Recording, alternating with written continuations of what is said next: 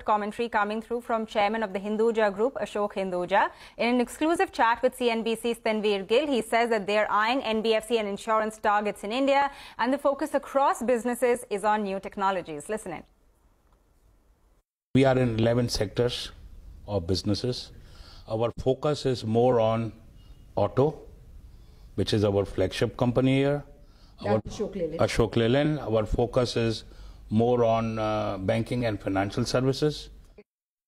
So we are now bidding for other NBFCs, insurance companies. So we are focusing more investment targets here. Right. And future is digital, future is new EVs. We are already in electrical vehicles. It's being since last 1 year. They are in Ahmedabad, they are in Chandigarh, they are in Bangalore.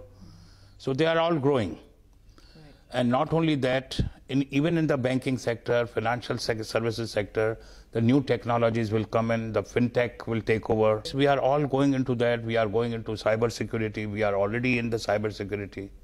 We are already into the high-tech technologies on the Hinduja tech. So we are all now moving towards new technologies. All right, on that note, a quick break on Business Lunch. Come back for more news and market action.